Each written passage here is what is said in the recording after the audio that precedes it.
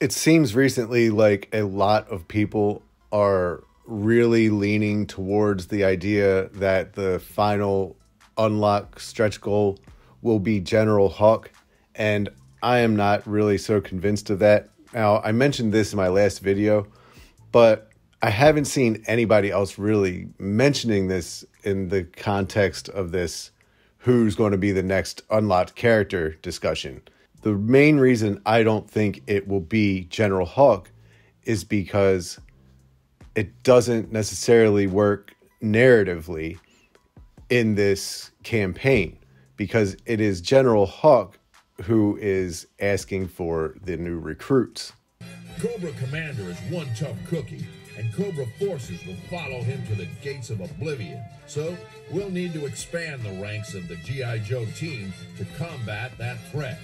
If Operation Dragonfly reaches 13,000 backer orders before the end of the campaign on July 17th, you'll unlock a classified series Night Force Ripcord action figure. Expect 2 additional top-secret unlocked tiers to follow, with more new recruits to the Joe team.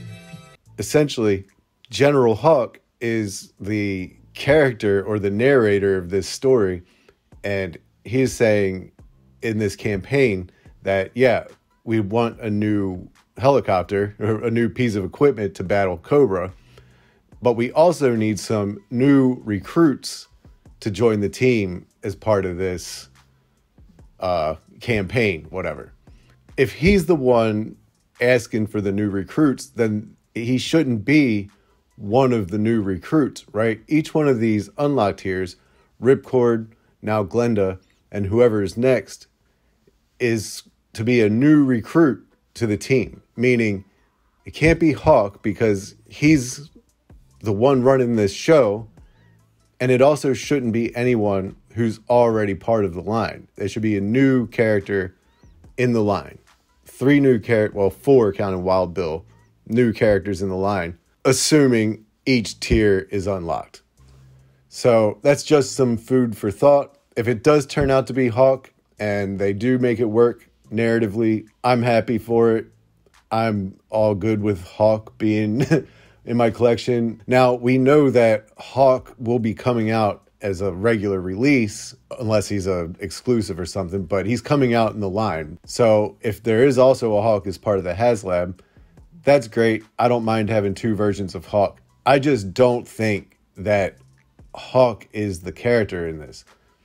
And it looks like a lot of people are really just taking this idea that it's Hawk as a given at this point. Now, maybe I'm looking too deep into it, but I wouldn't want folks to get the idea, oh, it's Hawk, it's Hawk, it's Hawk. We've been saying it's Hawk for 2 weeks now. And then when the character is revealed and it's not Hawk, we have a bunch of people who are now pissed because it turned out to be something different. And they now had their sights set or their hopes or whatever locked in for this particular character. And it wasn't never meant to be anyway. And it turns out that it's just a bunch of online talk that got spun up. So I'm just saying, if it's Hawk, great. If it's not Hawk, we shouldn't be disappointed if it turns out to be somebody else. Okay, that's it. If this makes any sense to you, feel free to spread the word. Anyway, until next time, see ya.